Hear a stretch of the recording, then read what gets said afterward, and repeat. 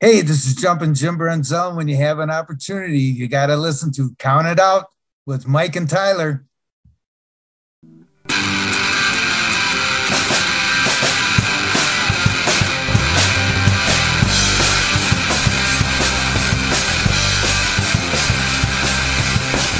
a walk around the world and keep your hands to yourself. To the point, 'cause you know I won't be listening long.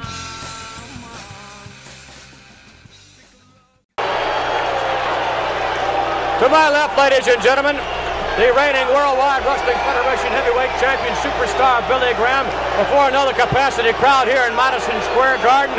There are those here who certainly are in your favor, those who are not, Mr. Graham. Some are booing, some are cheering, but nevertheless, there's pandemonium tonight. There's excitement. Look at the people's faces. Look at the people's expressions. Can you feel it? Look at you. You're excited because I am the champion, the Worldwide Wrestling Federation champion. How can I retain this belt? Why am I still the champion after months and months and months? Because I'm in shape. I'm powerful. I'm strong. I wake up every morning, work out for 5 hours, run 19 miles a day, swim across the Atlantic Ocean. Unbelievable condition. I am the man of the hour, the man with the power. Too sweet to be sour. Mystery excitement. Look at the pandemonium. Look at the thousands of people. Thousands of people. Will you defend your championship in other areas here in the United States? Anywhere in the world. Japan, Australia, United States, California, Mexico, I don't care. Central America, any state, any city, anywhere. That man is from Japan. All even dependent in Japan. Anywhere Thank you you want very it. much for your time. Superstar Billy Graham. Well, we are live, pals, and welcome to another edition of the Bill Apter Seal of Approved. Count It Out with Mike and Tyler. My name is Tyler, and I am not joined by Hard Mike this week. There, Mike, I kept it alive for you, even though you're not here. I feel gross saying that. I was gonna say, but speaking of gross, that's a terrible segue because I love Steve, and but I have to fuck with you every now and then. We are joined today by Stone Cold Steve Bourne, filling in for Mike this week. Steve, man, what's going on, brother? Not much, not much. Just enjoying the long weekend. Just basically starting to get ready for summer. How about you? I am also enjoying a long weekend. My first weekend outside of the restaurant world, and it is weird. So here we are recording on a beautiful Sunday afternoon. I should have went outside to record. It's nice out. But whatever, to each their own. I am drinking some Mike's Hard Iced Teas, and you are drinking a fun little ditty there, Tahiti Treat Vodka, taking it all the way back to the childhood. I love that. This week, though, it is card subjected to change. I know last week we promised a conversation with Pretty Ricky Wildley, talking all about Dropkicks for Devon, which will be happening on June 10th. We are going to do that next week now. As well as I will be counting down the top 7 comedy wrestlers of all time with that list. But some unfortunate news in the world of professional wrestling has kind of made us just want to shift our focus a little bit this week. And we are going to be talking all about one superstar, Billy Graham, who sadly passed away 79. Was that the age I read? Yeah, 79 is 79 years old. I'm going to just go on record and say that I think that Billy Graham might be one of the most criminally underrated performers of all time. And the amount of people that look up to him and stole from him and borrowed from him and the influence that he had on the business. I don't think that the world talks enough about the superstar. What's your take on that? Oh, 100%. I mean, he was basically the Muhammad Ali of wrestling. And if anyone hasn't seen the documentary WWE released about 15, 20 years ago, 20 years too soon, the Billy Graham story, everyone needs to see that. It's brutally candid, brutally honest. Billy Graham goes through his ups and downs. He tells you about his drug addiction, his steroid, how he sued Vince McMahon just to for the steroid trial, just so he can get some money. After they let him go after his ankle fusion surgery. And he talks about his reunion when SummerSlam 2003 was back in Arizona. on Vince's birthday of all things, and Billy Graham was allowed to go backstage and meet the boys. Vince, it's funny. Vince knew how important Billy Graham was. Probably a lot more so than his old man. 100%. Because I mean, they even say that the reason Billy Graham only had a short title reign, only about 9.5 months, and back then that's considered a short reign, is Billy Graham got over on his own. And Vince Sr. wanted the all-American good guy, white meat baby face, and that's Bob Backlund was in the right place at the right time. Yeah, and let's not, Bob Backlund's another guy that people don't understand just how over he was at the time as well. And we're going to talk a lot about Billy and Bob as this episode goes on.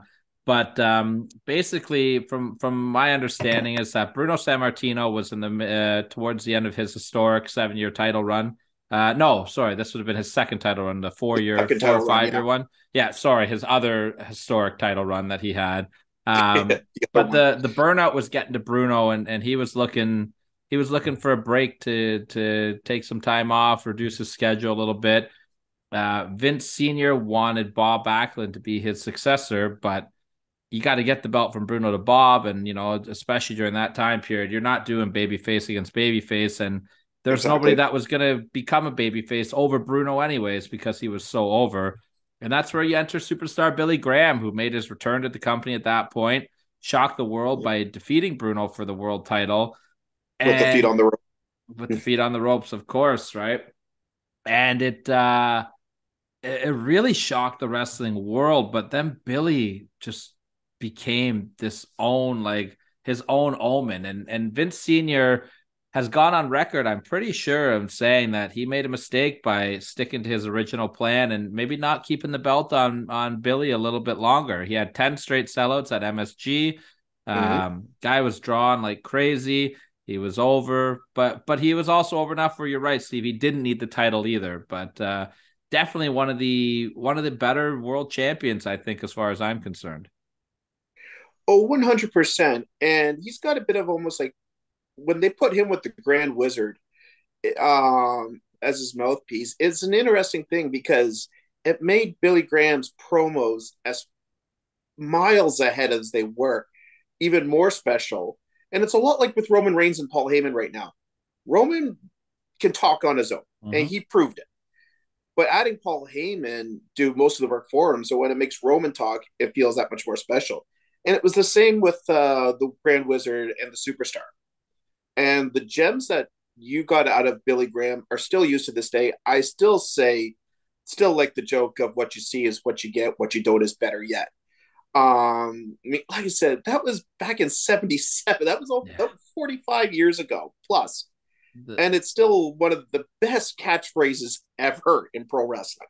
The title 20 Years Too Soon of his DVD and his book, very fitting with Billy Graham. And you hear that a lot.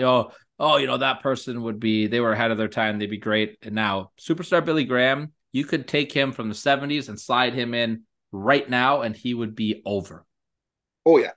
Have you seen Triple H's induction speech of Billy Graham in the 04 Hall of Fame? I've seen it. I haven't watched it in a long time, but I know it's very good. I know Triple H hit some of those patented quotes in his speech as well. And what a great guy. Triple H was the guy for that speech as well. Oh, yeah. No, because even Triple H, I think Triple H was the one who coined the phrase, he was 20 years too soon. And he said he called him the original sports entertainer. You can't argue that. No, not at all. Because he was the first guy who was a muscle-bound guy. He wasn't the greatest worker in the world, not by any means. No. But he was entertaining. And if anybody hasn't seen the two big matches he had with Dusty, the Texas Death Match and the Bull Rope match, bloody as holy hell. The crowd never sat down. Oh, yeah. Yeah, those guys you got two of the greatest, probably the two greatest talkers of all time. Because don't forget, I don't know if you know, but they used to tag together in Florida. That's correct. When Billy Graham went out there, I mean, a lot of people also don't know Billy Graham actually played in the CFL. Correct. Also, and he was one of the first graduates of the Hart Dungeon. I was just going to say, a lot of people don't know Billy Graham is a protege of Stu Hart. I believe his quote was, "Stu didn't teach me how to wrestle, but he sure beat the hell out of me a lot." Something along those lines. Pretty much, yeah. Billy also did reconnect with Natty as well, and I think he was always proud of that, being a part of that Hart legacy, and I think he was really happy to be with Natty and to reconnect that family legacy there. Oh, for sure. I mean, reading more about Billy Graham, I mean, like I said, the documentary that WWE did widen your eyes so much to him. But also reading more about him, that he was pissed off that they put Abdullah in the Hall of Fame because he didn't like having non WWE guys in there. But then again, he reconnected again. I mean, he just apparently in 2021 he just signed a new 5-year Legends contract, so he was still in the fold when he passed, and so that's why WWE's put a ton of stuff up on the network and their social media. Yeah, and you know, Billy, he was never afraid to speak his mind. Sometimes it was really good, sometimes it was really bad. Yep. You know, well, let's not sugarcoat it. He made some false accusations about the company as well to try to get some money, and he wasn't Yep. afraid to admit that. And it's really unfortunate though that he did that, because Billy Graham was one of the first real pro people for steroids. And then he was also one of the first con people for steroids after seeing the effect that it had on his body. And I really think that some of those false accusations that he made really hurt the steroid movement for a little bit. I think he could have really been a face of that. And you know, look what it's done to me: a liver transplant, ankle reconstruction. Like, he was in really bad health. Yeah, he was in really bad shape for a long time because of the abuse that he put his body through with the steroids. Yeah, because he said in the documentary he did steroids for about 65 to 1990. 25 years he did steroids. Yeah. And like you see, he wouldn't sugarcoat it. After he dropped the title to Backlund, he went into a dark place because he felt betrayed by the company.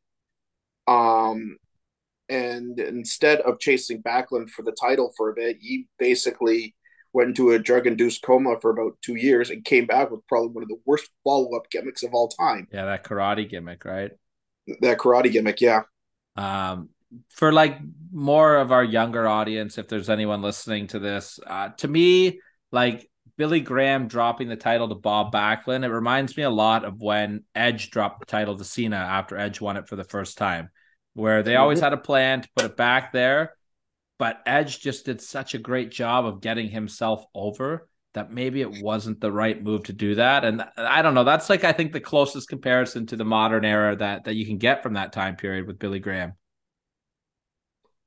You can't argue. I mean, there's many cases where guys like unexpectedly got over, and end up. Oh, you could also say Zack Ryder.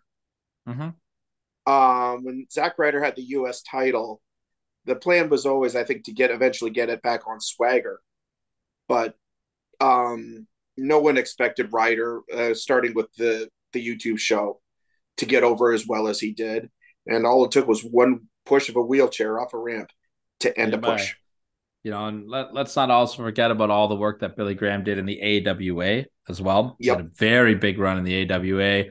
Out in Florida, he had a big run. He always had a really somehow he always ended up teaming up with Ivan Koloff in a lot of places, which is a weird pairing, but it worked. And I also think it's really cool that they were a tag team, because they were also the two guys that dethroned Bruno for the title as well. Exactly, yeah. Interesting in itself. But yeah, like the brutal honesty of his DVD is something that you don't see a lot in WWE standards, especially. You know, WWE has always been known to kind of tip the scale a little bit, maybe rewrite a little bit of history from time to time, and this wasn't the case. And I just, you have to admire somebody that can take a step back and be like, I was wrong here, I fucked up here, I was successful here. Like, even though he made up those lies in the early 90s, like, I really think he did such a great job of redeeming his credibility as the years went on. Yeah. Especially coming out, also advocating for organ transplants. Because he even said as soon as he woke up from the liver transplant, he felt like somebody just turned the clock back. Yeah. And he didn't realize just how much one organ can do. as we have our alcoholic drinks. Fair. My liver might not be great for somebody else, but I will happily be an organ donor if I go. Yeah, exactly. Yeah. And yeah, so they said, even people who just have a couple, like 2 or 3 catchphrases, you can thank Billy Graham for that. 100%. And Billy Graham, because nobody really had a catchphrase until the Superstar came in. And it's funny though, because like Billy Graham didn't even really have a catchphrase. He just said multiple sayings. He had multiple sayings that were so impactful that they just stuck through the annals of time. Like it's not like he went out there and did a Road Dogg skit, you know, oh, you didn't know, and the crowd would sing along with him. Billy was just being organic and being original. And, you know, he might do them like maybe from town to town, the same thing here or there. But for the most part, he wasn't going out there and rehashing anything either. No, it definitely not an Enzo Amore. You can't teach that. No, absolutely. No, he was I mean, basically, I think the only one who had probably as many catchphrases as he did was The Rock. Yeah. But again, The Rock was, you know, The Rock had about 4 or 5 that he. But also, this is the difference between when you only saw a Superstar maybe once a month, whereas The Rock 4 to 5 times a month. Yeah, fair. That's also fair. Different time period for sure. Also, very instrumental in the success of Arnold Schwarzenegger was Billy Graham as well, which, you know, one of the biggest stars in the world. Like, we're going to talk about that because Superstar Billy Graham is so important that we're actually going to do 2 lists this week. You have a list prepared. And I have also a list prepared. Steve's going to start us off this week. He's going to do the top 7 people that Superstar Billy Graham influenced over his career. And then I'm going to bring it home with... indirectly. Yes. And I'm going to bring it home with the top 7 moments of Superstar Billy Graham's career, according to me, of course. Yeah. I don't know. Do you have anything else you want to talk about, Billy, or you want to start getting into some of these lists? Let's get into the list. I'm going to start number 7 with a deep cut. And this guy was influenced by Billy Graham's wardrobe more than anything else with the colors and stuff like that. I'm going Ravishing Rick Rude. Okay. Yeah. Yeah, you know. Rude was, I mean, a lot of those guys in the 80s had their strict colors and didn't waver on it. Rude, you never knew what his colors were going to be, especially at the feud with Jake Roberts. With the that was such a fuck you. Well, you got to think, and too, also Rude was a muscular guy. I mean, because like I said, the Superstar brought in the muscular guys instead of the Crushers or Dick the Bruisers that you saw at the AWA who had the guts. He was the first one who brought like true fitness into professional wrestling. Yeah, absolutely. I mean, even Bruno wasn't in the greatest shape. No, he wasn't. Yeah, it's a different era for sure. And Rude, like, I think the equivalent of like that changing of gear that you talk about there is the equivalent to, you know, 10 years, 15 years earlier than that with the tie-dye with the Superstar for sure. He came out with a different look every week. It wasn't as extreme as Rick Rude did, but the time didn't allow for that to happen either. But those seeds also definitely must have been planted, right? For that time period with the robes and the sequence gear and stuff like that. You know, you could even say a little bit of Ric Flair might have been in there for Rude as well, but I'm sure we'll talk about that name a little bit later. So I'm just going to kind of kibosh it right there. Yeah. So number 6, Ric Flair. There we go. What a segue, eh? What a segue. Yeah. And I'm saying the Nature Boy is actually my number 6. And I'm just going with the pure showmanship and with the catchphrases and the wardrobe as well. Well, and I'm glad you mentioned Flair because something that I just said a couple minutes ago, Billy Graham didn't have those signature sing-along catchphrases. Well, guess what? Neither did Ric Flair back in the day. Ric Flair would come out there and say, you know, these alligators are worth more than a year of your pay and whatever. And he would just have these amazing one-liners that you could never do a catchphrase of, you know what I mean? And it stuck. And if you look at it now, like Ric Flair's catchphrases are more popular now than they were in the 70s and 80s.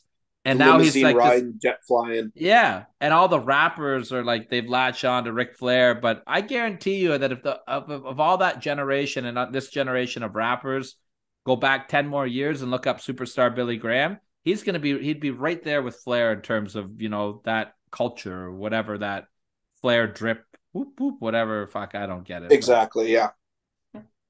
So number 6 is Big Papa Pump, Scott Steiner. Number 5, you mean? Or for 5, sorry, yes, 5. I mean, a hell of a goatee. Oh, yeah. Well, the facial hair is identical. The body's identical. Billy Graham was a bit better on the mic because you actually understood him. And he didn't have complex math problems that would confuse a Harvard professor.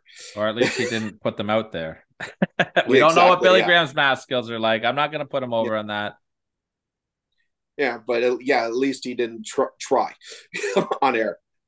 And also, but again, I mean, basically when Scott Steiner at the end of his WCW run and his second run with WWE in 2002, 2003, he was almost like a shorter version of the Superstar. 100%. Just not colorful tights.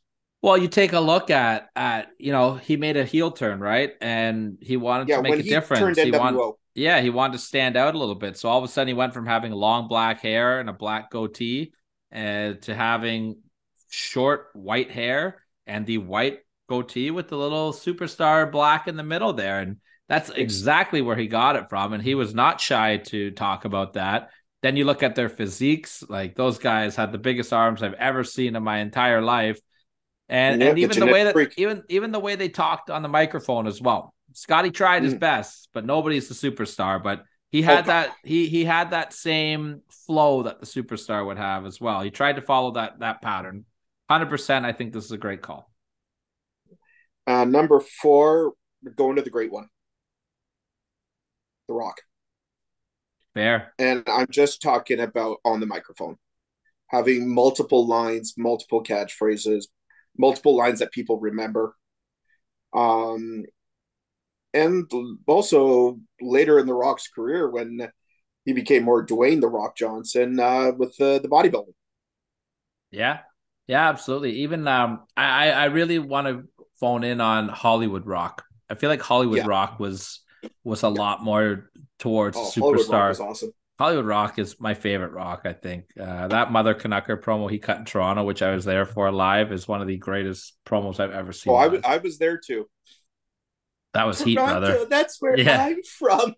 I stole that because every time I go to like a concert or anything and the band's like, let's go Toronto, I always yell out, hey, that's where we live, Toronto. Always get the pop. Oh, yeah, no, it was just so damn funny.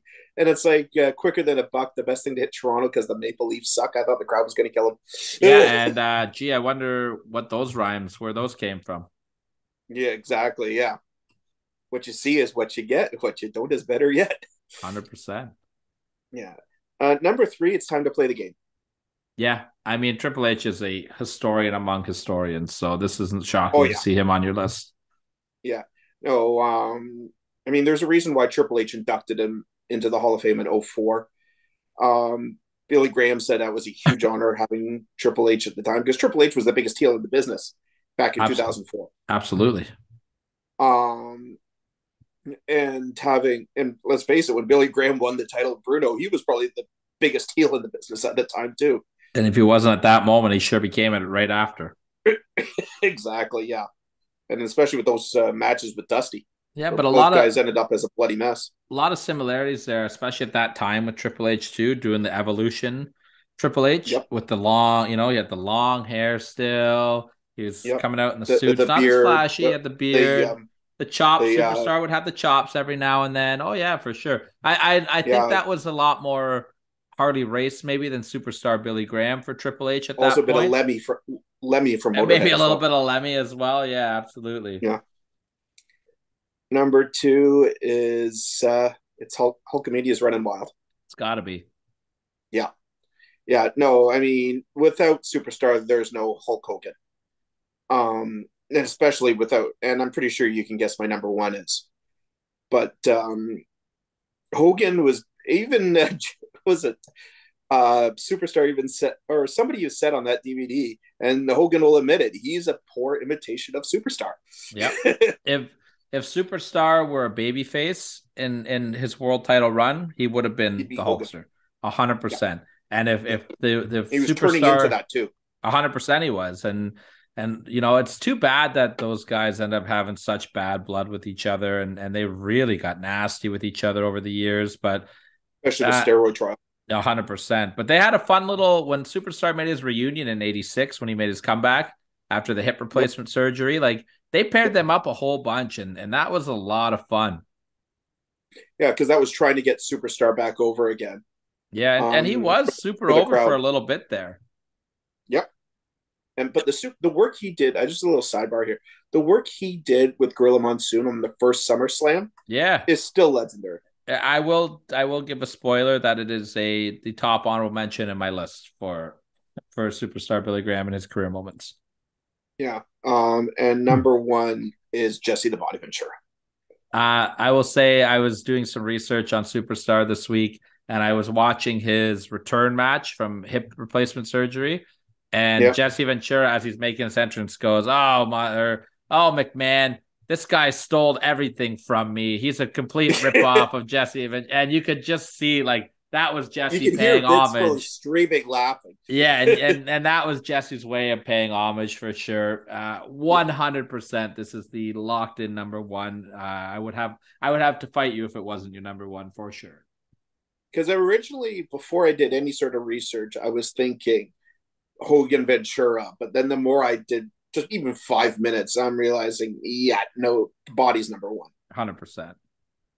Yeah. I've got a few honorable mentions. Mm-hmm. Paul Orndorff. Absolutely. Just with the muscles. Yeah. And also, since Superstar was a bit of a cool heel, I'm going probably one of the biggest cool heels in the last 30 years. Kevin Nash, Diesel. Yeah, you could even say Scott Hall to tie them right in together, right? Yeah. And a couple of the Ultimate Warrior. Yeah. And the Animal Batista. Yeah, I don't just with the bodybuilding. I don't hate your list at all. I might maybe put Triple H a little higher on your list, I think. I couldn't put him above Hogan because Hogan was so close. No, I mean like the other way. Like I would have gone up close to the top. Yeah, I would have maybe gone, because to me Triple H was really being like Harley Race at that point. I think he was really, but you can definitely see the influence that Superstar had for sure. I can't argue with your list too much though, man. I think you did a great job on that. You got any ones I missed? I think you'd pretty much nailed all of them. You know what I mean? Like I'm trying to think of like people that radically changed their look. I mean, you could even say to an extent, and I'm gonna, this is like really loose, but you could say guys like Jericho and The Undertaker, guys that are constantly reinventing themselves, because Superstar reinvented himself on more than one occasion. Was it always successful? Sure. No, but he was still a draw. Even that martial arts gimmick, he was selling out MSG with Bob Backlund still. Yeah.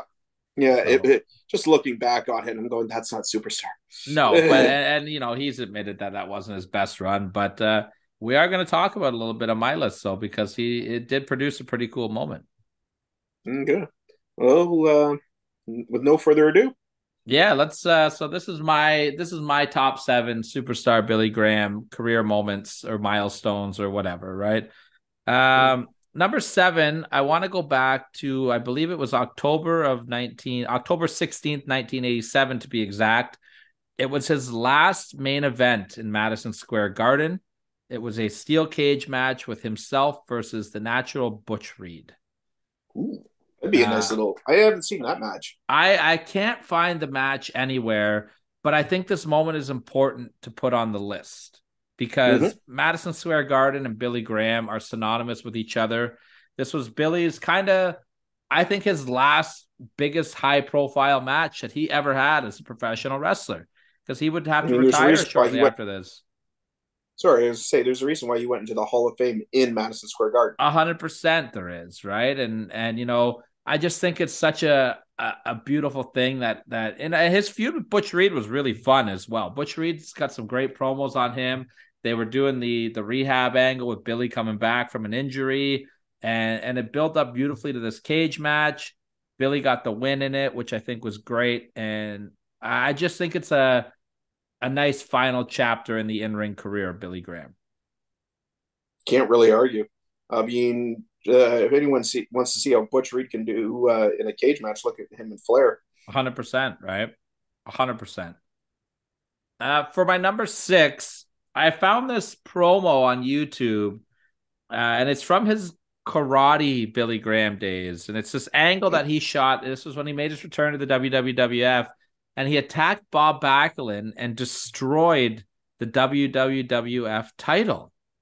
And it was just this really powerful angle that they shot where, you know, Vince McMahon is yelling at him, "What are you doing? This is disgusting. What are you doing?" And he's ripping the belt up. You know, "This used to be my belt. I'm coming. Like, if I can't have it, nobody can have it." He was yelling, and Bob Backlund was selling and screaming from the inside. And the way Backlund responded to it was really, really cool. This was an awesome angle. And to even further that more, you can kind of segue that into his rivalry with Bob Backlund.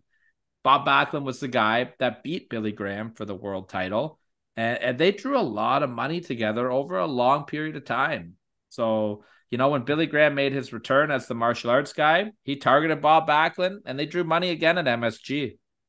Well, it was the only program for Billy Graham to come back. It was the only one that made sense. Because if he didn't come back going for the title, it shows to him that the title was meaningless. It would show to the fans that the title was meaningless. I also thought it was a kind of a cool way to bring that karate gimmick into, because it's like, I don't know a whole lot about it. It's hard to find footage from that time period, and because, you know, it's a little before our time. But to me, it kind of just seems like he lost the title, disappeared for a long time, went crazy, and came back as a karate guy. Like, it made sense. Yeah, it shows you know? It shows that losing the title, he lost himself. Yeah. So I thought that was I thought it was a powerful angle that led to some big matches at Madison Square Garden. Speaking of big matches, my number 5 was a very big match. We are going all the way back to January 25th, 1978 in the Orange Bowl. It is the title for title unification match, Superstar Billy Graham versus Harley Race. Ooh. They went for an hour. And this was an NWA show. This was an NWA show. And at this time, you were seeing those unification matches, you know. Harley Race and Bob Backlund had one. Ric Flair and Rick Martel had one in the AWA, NWA there over in Japan. This wasn't uncommon to see champions try to unify that title to draw a house. This drew a big house at the Miami Orange Bowl. They fought in the rain, which was kind of cool. There's a clip version of this match on YouTube, which I have gone back and watched, and it's really cool to watch. I think Billy kind of worked a little bit more as a face in this match, which was cool to see during this time period.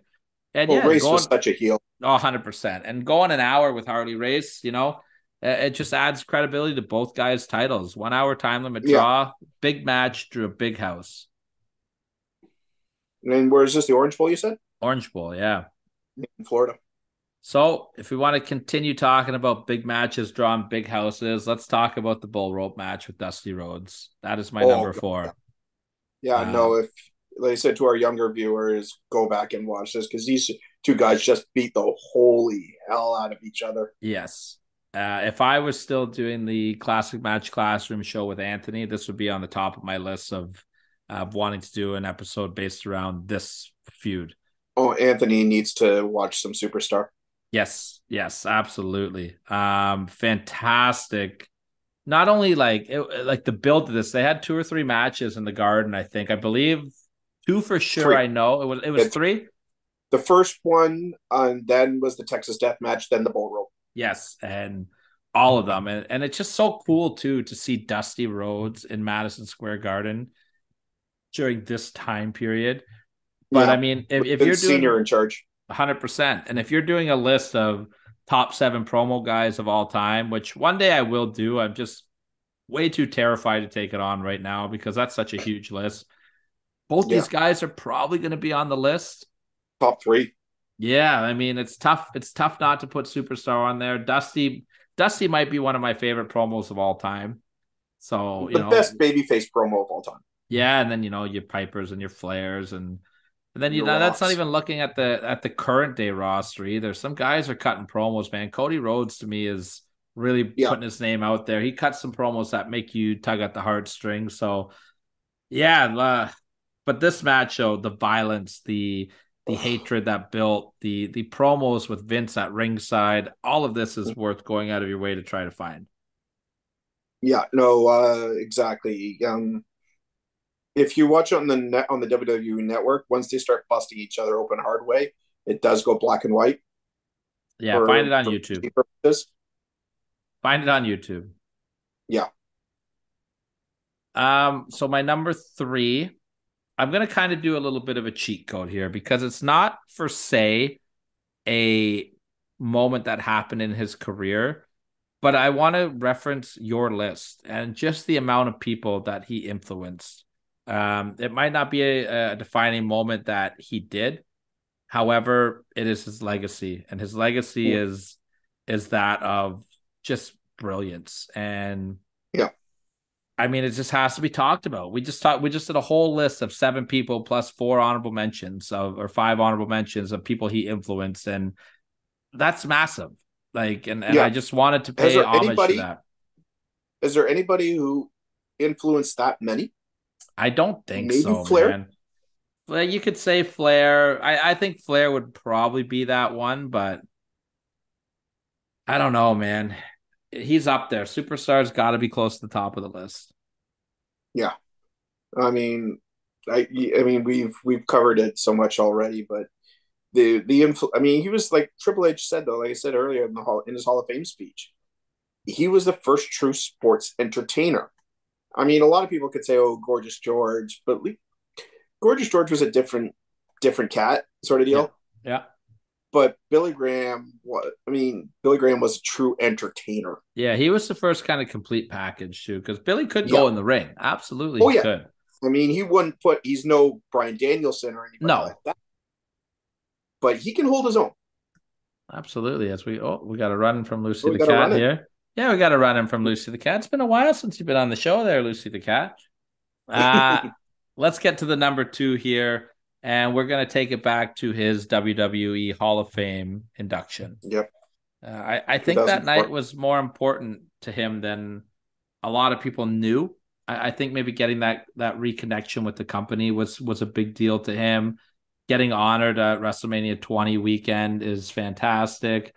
And just the absolute, honor of having Triple H induct him. I believe he was the headliner that year, if I'm not mistaken. No, actually, Jesse was. Oh, Jesse was? Well, I mean, the real headliner, obviously the best speech was Bobby, but Superstar was the big draw. That was the first year they started doing Hall of Fame every year at WrestleMania weekend. I wish they would go back to this format also of the banquet style Hall of Fame, as opposed to in front of the big crowds. I hate it. I hate listening to wrestling fans ruin it. And they do. Listen, this is a Hall of Fame induction. Dress respectable. Shut the fuck up. We're not here to hear your chants on the Hall of Fame. Yeah. No, this is, yeah. Well, I mean, was it, I think it was in 2019 when the fan ran in. And push Brett over. Sorry? And push Brett, right? Push Brett. And then when they're carrying him out, one of the guys at the Revival FTR just hammered him. Oh, yeah. Just knocked his ass out. Oh, yeah. Well, because the FTR worships Brett like a god. Well, I'll tell you a story. You fuck Brett, you fuck us. When I went to AEW Rampage taping in Toronto, I was on the front row, and FTR was in the main event, and they were wearing the pink and black Bret Hart tights, right? Yeah, because that's what they wore for their 2 out of 3 falls with DIY. Yeah. And I was yelling at Dax. Dax was the bald one, right? Yeah. Dax was the bald one. I was yelling at him, and I was front row, so obviously he could hear me. And I was like, "Love the tights, brother. Love the tights." And he looked down at me and he just goes, "I'm just a mark too, brother. I'm just a mark." So yeah, the respect is definitely there. Well, I mean, the match they had together in the Owen Hart Memorial Tournament was pretty much a move for move with Brett and Owen at WrestleMania 10. Absolutely, it was. Yeah, I love that. I love FTR. I think they're phenomenal and big fans of what they do. Probably the best tag team, at least definitely outside the WWE and probably in the world right now. Would they make your top 7 of all time? Probably number 7. If they might. That's my list that I will do one day. I will take on my top 7 tag teams of all time. Because right now, I think of the top 7 tag teams of all time, I think at least 3 are still active. And I'm going Usos, FTR, and New Day. I don't know if the New Day makes my list. I think so, just for longevity in an era where tag teams aren't held together for a long time. If I'm doing top 7 WWF tag teams or WWE tag teams of all time, they're a shoo-in. But if I'm looking at they're probably number 2 or 3. Yeah, I would say they're tough not to be on there. But I mean, like the Usos, I think the Usos have a case to be the greatest WWE tag team of all time. I think they already are. I agree. I think especially main eventing WrestleMania this year, I think lock them in. I also think that the Usos are. I think they're making a case to be the greatest tag team of all time as well. Yeah. Right now, who would you have? Is that Dudleys or LOD? I might give a slight nod to the Dudleys, but it's tough. Yeah. It depends on what I would probably put the Usos number 3. Yeah, but you know what though? Like just because the Usos haven't traveled the world and companies like other teams have, doesn't mean it should hurt them also. Because if I'm looking at their accolades, they might have done more than the other teams as well. I don't know about drawing money. You know, the Road Warriors obviously drew the most money, and that's important. But that's a different era also. So, yeah. I mean, Usos the crowd still pops when you hear the opening of their song, the Usos. Crowd 100%. Still pops. 100%. It's a tough one between those 3 teams. You can make a case for all of them being number 1, and that's why I'm also not ready to take that list on either yet. But of course, my actual number 1, I don't think it is any surprise at all. It's April 30th, 1977 in Baltimore, Maryland, putting his feet on the ropes to capture the WWF Championship from Bruno Sammartino. And to clarify for younger viewers, why is there 3 W's?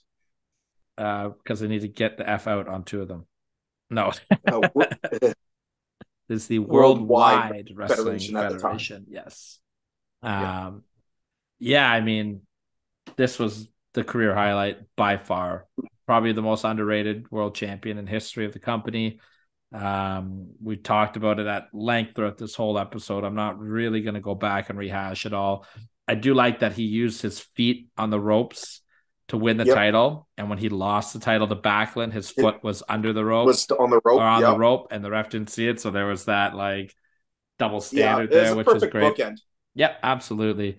A historic night in Baltimore that caught the wrestling world by storm, and he took the ball and he ran with it. Yeah. I mean, there's not much else to say. Do you think that title reign, that's where his best promos came in? If he didn't have that run with the championship, do we talk about superstar Billy Graham the same way that we do? I think we do, not the same way, but I think we still talk about him. Yeah. Just because he was such a breath of fresh air. Yeah, absolutely.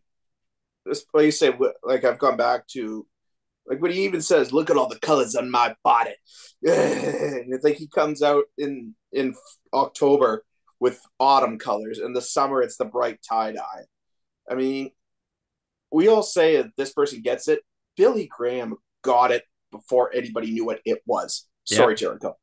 He had it. I love the story that Bill Apter tells. I can't remember if he told on our show or not. I'd have to go back and listen because my memory is terrible. But about working with Billy Graham, just walking down Times Square with him. Mm-hmm. And there's that really famous picture where Billy just took his shirt off and got up and hit the pose in the middle of Times Square, and Apter was shooting the pictures. It's in his book for sure. Is Wrestling Fixed? I didn't know it was broken. One of my favorite wrestling books of all time. Yeah. His Wrestling Fixed. I didn't know it was broken. Yeah. Yeah. Great title too. It is. It is a great title. Highly recommend checking that book out. And I don't know, man. I don't have much more to say about the superstar. I think we did a pretty good job of honoring the superstar this week, you know, and it's too bad we had to do that. And it's too bad that, you know, the last couple of years of his life were so tough for him. But the impact that he left on the world of professional wrestling is one that I hope will get carried on. And I hope that in his passing, his legacy will continue to grow as well. I'm sure, especially when you've got probably one of the biggest wrestling historians in Triple H, Paul Levesque, running creative for the most part right now. I mean, Vince will still pop his head in here and there, but it definitely sounds like Triple H is still mostly in charge. I think that'll help. You probably won't see any direct references. However, though, you'll see the subtle nods. Yeah. With guys having like more of a one or two color wardrobe or stuff like that. I just hope too, like, it's unfortunately passed away, but the Google numbers will probably be up through the roof. And hopefully this new generation is going to see some of that old footage and be like, damn, this guy was awesome. Yeah, I mean, I shared it on my personal Facebook page, the tribute video that the WWE did, like the 3-minute video, and it says it a lot right there in 3 minutes. Yeah, he was the man, superstar Billy Graham. Yep. And Steve, thanks for jumping on this week, man. Thank you for filling in for Mike. Mike and I will be back next week. We are going to be joined by Pretty Ricky Wildley. I sat down with him at the last Barrie Wrestling show, had a great chat all about Dropkick for Devon, which you can check out at Brantford Wrestling. Big show coming out there. Please support that if you can. Pretty Ricky, one of the nicest guys in all of the Ontario independent scene. We have a fun little chat next week. I can't wait for that. I will be counting down the top 7 comedy wrestlers of all time in honor of Pretty Ricky, because that guy is fucking hilarious. And if him and Puff are fantastic. And if you need any further proof of that, go to the Barrie Wrestling YouTube page. Check out the Wild Rovers match. I don't know if you've seen that. I was there for that. You were there. That was the one that you went to. That's correct. Yeah, no, my wife and I actually came up from Stony Creek to Barrie to watch Josh Alexander, but got a hell of a treat. They actually were within just a few feet of us. That is one of my favorite soccer style match. Was hilarious. One of my favorite moments that I've been a part of for Barrie Wrestling was that match, for sure. The VAR. Oh yeah, that was so fun. We had a great time with that match, and always a great time at Barrie Wrestling. The last show was phenomenal. If you guys don't have IWTV, you need to subscribe just to see the Hot Stepper versus Myung Jae Lee, which might be one of the greatest matches I've ever seen in Barrie Wrestling history, up until the main event of the steel cage match between Reverso and Gabriel Fuerza, which 2 match of the year candidates on one show. It was a great night at the Barrie Wrestling. As always, new world champion to be crowned next month, June 10th, the day after my birthday. So that is going to be a fun time. But that's the show for another day. This show is all about the honor and the memory of superstar Billy Graham. So RIP to the great superstar Billy Graham. I will raise my glass to him that we can't see on screen. Cheers. And Steve, you want to be Mike today and you want to take us home? Sure. And until next week, you have been counted out. Ring the bell. Cheers.